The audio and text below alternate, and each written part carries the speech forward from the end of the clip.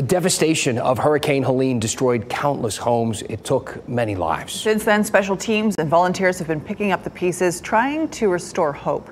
WRAL's Megan Glova explains how local veterans with a mission helped and the unique thank you they got in return.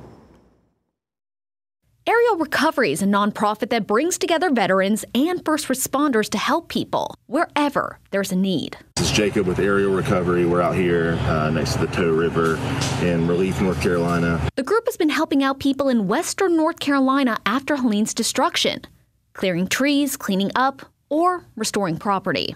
Keep us in your prayers. We got a lot of weight on our backs and very steep hills. Branches and logs. Volunteers like Van Lindley and Brittany Fain of Raleigh were among those risking their own lives to help others.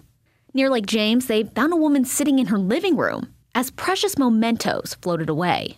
I can't imagine, your life is destroyed. Everything in that house was destroyed. At another location, they cleared trees from around the home of an Air Force veteran named Jim and his wife. Maybe 3 weeks ago, he'd had a triple bypass surgery. He couldn't get out there and do anything. The group doesn't expect any repayment for the help they give, but Jim was intent on thanking them. He was just determined to give back. Yeah. Reciprocal giving is what we call it. And so he tap danced for them.